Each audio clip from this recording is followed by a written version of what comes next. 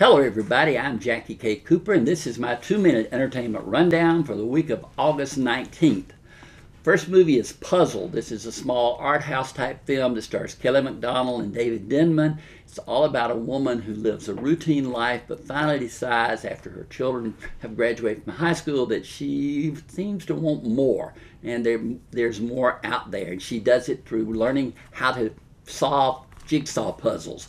The film is rated R for profanity in adult situations. I scored it 6 out of 10. Then we have Crazy Rich Asians. This is the first movie with an all-Asian cast since the Joy Luck Club several decades ago. This is about a poor girl who finds out her boyfriend is rich when she travels to Singapore to meet his parents, and they don't approve of her. This film is rated PG-13 for profanity in adult situations. I scored it 6 out of 10. Then we have BlackkKlansman. This is Spike Lee's film about a true story about a black man who infiltrated the Ku Klux Klan back in the 60s in Colorado.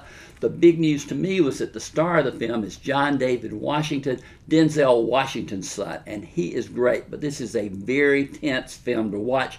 It's rated R for profanity and violence. I scored it 7 out of 10. Finally, we have Mark Wahlberg in another action adventure. This one's called Mile 22.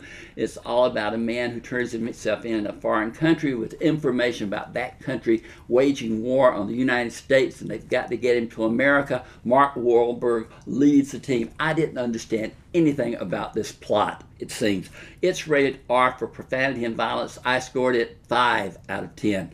Next week, we'll have 4 more movies we're going to be talking about. The story of a boy and his wolf called Alpha, Melissa McCarthy's The Happy Time Murders, film titled AXL, and then a film on Netflix called The Guernsey Literary and Potato Peel Pie Society. We'll see what that's like. This has been Jackie K. Cooper's 2-minute entertainment rundown.